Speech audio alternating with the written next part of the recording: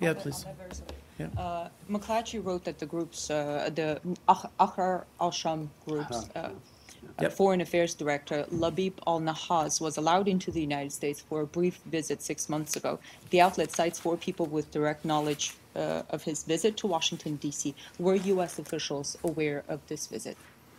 I'm not sure that we were aware of it. I don't believe he had any meetings here, certainly. And I can't speak to visa records. It's privacy considerations, so I don't have much detail I can share with you regarding whether he received a visa to come here.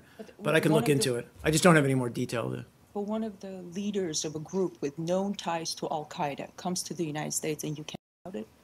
Again, I don't have the details in front of me. I just don't have, if I get more information, I'll share it with you. Just a few more about this group. Does the U.S. apply pressure on Ahrar al-Sham to adhere to cessation of hostilities? Do we what? I'm sorry. Apply pressure to this group, Ahrar al-Sham, to adhere to the cessation of hostilities? We apply pressure on all members of the credible, vetted opposition, and that's part of the HNC group that was... Do you consider Ahrar al-Sham a vetted opposition group? Again, we apply pressure on all members of the HNC to adhere to the cessation of hostilities that exists right now. Whether they do or not, that's self-selecting. But what do you think about this particular group? I don't have any information to share with you about. What are you looking for exactly? Well, to what extent they care about the cessation of hostilities. 2 weeks ago, when they attacked an Alawite village of Al-Zara, a photo emerged in social media that showed militants from this group standing above, actually stepping on corpses of several women. The group later said that the women were killed in combat, but they were attacked in their homes. And I wonder, do you think this group cares much about the cessation of hostilities? I don't know about that particular incident. I can look into it.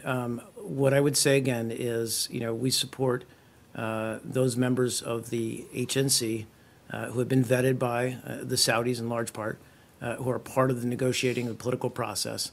And we've also said very clearly who we believe to be part of terrorist organizations, which is Daesh and al-Nusra, and a couple of others that have been identified by the UN. Please, quickly, I apologize. Sir, I know you said that you don't know much about Ahrar al-Sham and what they did in Al-Zara. I have the photograph that I mentioned. I was reluctant to show it because of how graphic it was, but now I think I will do so, and maybe this will prompt you to look into this group. And I want to ask you, why should this group have protection under the cessation of hostilities when they clearly don't care about cessation of hostilities? Look, I'm just not aware of this incident. I was not casting doubt or not trying to, I just not aware of it. That said, we hold all parties, whether they're parties to the cessation of hostilities or not, accountable for actions that target civilian populations and frankly, are barbaric acts against civilians.